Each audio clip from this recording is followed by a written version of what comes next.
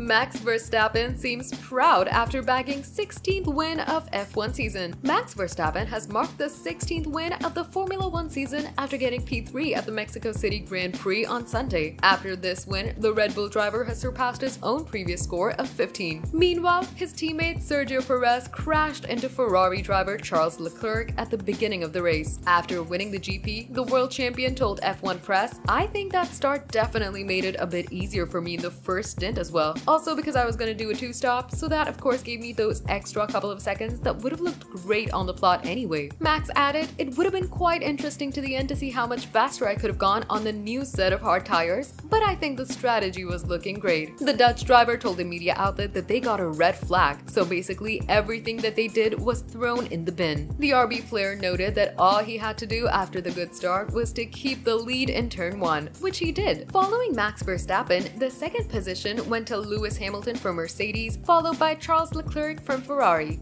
Stay tuned for the latest celebrity updates. Hit the subscribe button and ring the notification bell for all the latest news. Don't forget to show your support by giving this video a thumbs up and sharing your thoughts in the comments below.